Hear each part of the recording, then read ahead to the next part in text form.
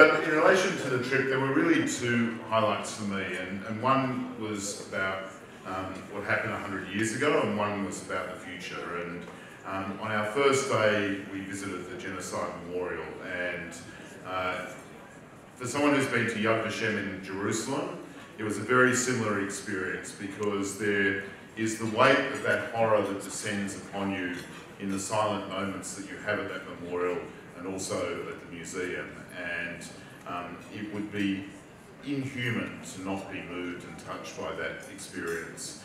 And to have the incredible honour with Tim and John Alexander and Hugh to be the first federal politicians to be able to plant a tree at the memorial after Joe Hockey several years ago, that was particularly a great honour for us as well.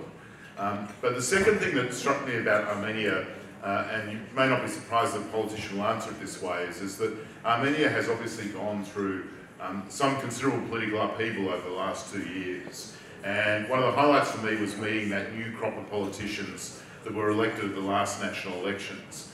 And it's quite remarkable, 80% of the Armenian parliament are new MPs. The average age is 35.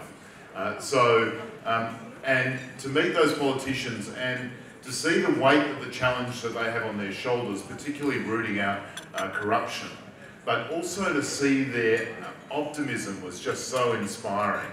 And to see those young people in particular taking such enormous challenge was really something that inspired me enormously and gave me great hope for the future of Armenia. So thank you to the ANC for making that visit possible for all of us. It was truly an event that we will never ever forget.